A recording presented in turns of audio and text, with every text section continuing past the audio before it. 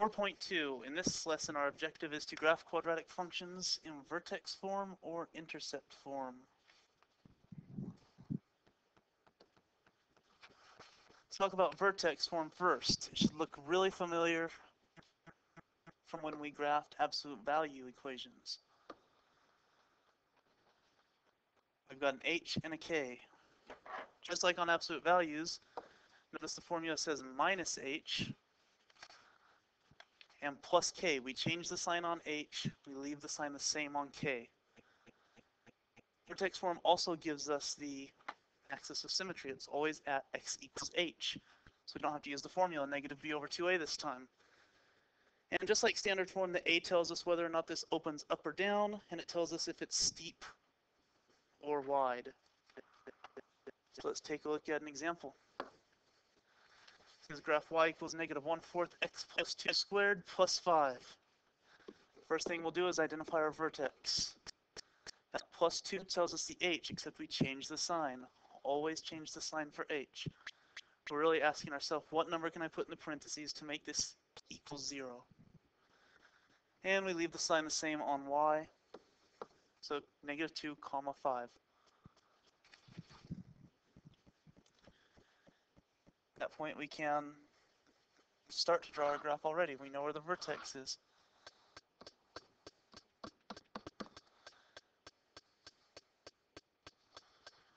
We also know this is going to open up side down. So as far as I'm concerned, unless I tell you to give me specific information, you just need a little bit more to draw the rest of the graph. I think a great choice might be the y-intercept. And we should remember how to find the y-intercept. That's by plugging in 0 for x. So go ahead and plug in 0 for x and see what you get. See if you can get the same thing I get. I get 4. Notice it looks like I only have 2 points, but I really have 3 points. And that's thanks to the axis of symmetry. If I've got a point over here, then I've got to get a point on the other side of the axis of symmetry as well. And now I have a few points, and that's enough to do a rough sketch of my graph. I don't know my x-intercepts when I do it like this, but I could go through more work and we'll look at some strategies for finding those out later. But this is enough for a rough sketch. Go ahead and pause the video and read this and see if you can figure it out. I'll give you a hint. You're not going to have to work anything out or draw any picture. Notice the problem itself gives you an x and a y axis. And without actually saying it, it also tells us that the vertex is at 1427. We're supposed to figure out how far across this whole piece of bridge is. Well, if the first piece goes out to 1400, right to the vertex, see if you can think real quick how big this other piece is going to be. If you thought 1400, you're right. So let's figure out the whole distance across the bridge. Goes back to geometry, the segment addition postulate. We've got 1400 and 1400 for a total of 2800. If you stop there, you miss a point. If you know why you're going to miss a point, good for you. Because we left off feet. Now we're done. That's 2,800 feet, not 8,800. At this point, you can pause the video and try these on your own, or you can do that later. Next, we're going to look at how to graph intercept form. It's called intercept form because looking at a factored quadratic function tells us the x-intercepts, as we can see in the picture. Notice that the signs change. It says if we've got a factor x minus p, p is a factor. X minus q, q is a factor. The reason the signs change is because we're really saying what number can we put in the parentheses to make that factor 0. So the signs change. P minus p is 0, q minus q is 0. We also get a shortcut to the axis of symmetry. It's halfway between p and q. So once we know p and q, we can add them together, divide by 2, and we've got it. And as always, if a is bigger than 0, we open up. Otherwise, we open down. So let's check this out in an example. graph a quadratic function in intercept form. I know that for my x-intercepts, I'm really just changing the sign of my factors. I see x plus 3, so I'm going to say x equals -3. X minus 1 tells me x equals 1. And I can do a real quick sketch that uses that information.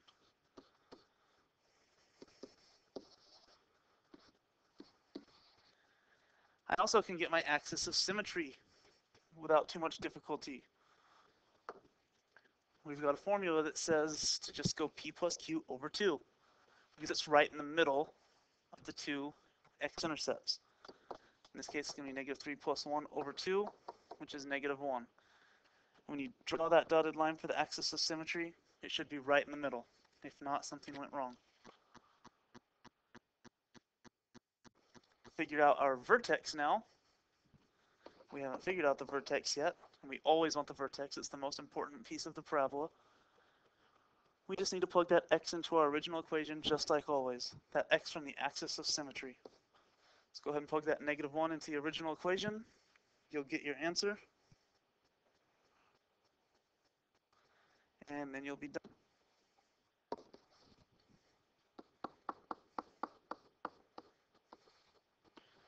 One thing I did not figure out specifically is my y-intercept. If I wanted to get that accurately, or if I needed to get it accurately, I could have gotten that just by going back to the original equation and plugging in 0 for x, just like finding a y-intercept on any other type of problem. At this point, go ahead and pause the video, read this over, see if you can figure out what's going on. I decided to rewrite that equation. Instead of saying x, I wrote x minus 0, which is the same thing. This makes it a little easier to see that the x-intercepts are 0 and 46. Part A says, how far is the football kicked? Well, the football's kicked however far it goes before it hits the ground. It hits the ground at 2 places. It's on the ground at 0 and 46. Obviously, we didn't kick it 0 yards, so we must have kicked it 46 yards. Don't forget your units. Part B says, what's the football's maximum height? Well, this is a parabola, so the maximum has to occur at the vertex. And we know how to find the maximum of a parabola. We just find the x value of the vertex, and then we find the y value of the vertex. Go ahead and use the formula for finding the vertex, or the x value of the vertex, also known as the axis of symmetry. Use that formula, see if you get the right number. Once you do have that number, that's your x value. To figure out our y value, which is what we really care about, we've got to plug it in. And you can do that with a calculator, or you can do it by hand. I'd recommend a calculator, especially because of the decimal. Once you do that, you'll get 13.8 yards. Don't leave off the yards. And that's it for that one. At this point, you can pause the video and try these, or you can do that later. Next, we see FOIL. It's the same thing as the distributive property. FOIL is just a little acronym that a lot of people like to use. First, outer, inner, last. Not much to say about this. I think we're all experts at it. FOIL lets us, or distributive property lets us, write something like this in standard form. Remember, standard form means we want it to look like so. So go ahead and make sure you can multiply this out, get the same thing I get. If not, try to find your mistake. If you notice, I waited until the end to distribute the -2. I could have done it at the beginning. I could put the -2 inside either one of those parentheses, but not both. No matter how you do it, if you do it correctly, you should get this at the end. One more, we're going to go from vertex form to standard form. Pretty much the same idea. Actually a little bit harder just because of the way it's set up. But if you start like this, the rest of it should come together pretty nicely. So multiply these guys together, then distribute the 4, and then add the 9. Once you do all that, see if you get the same result I get. And that's it. At this point, you can pause the video and try some of these on your own. converting to standard form, or you can do this later. Other than that, we are done with this video.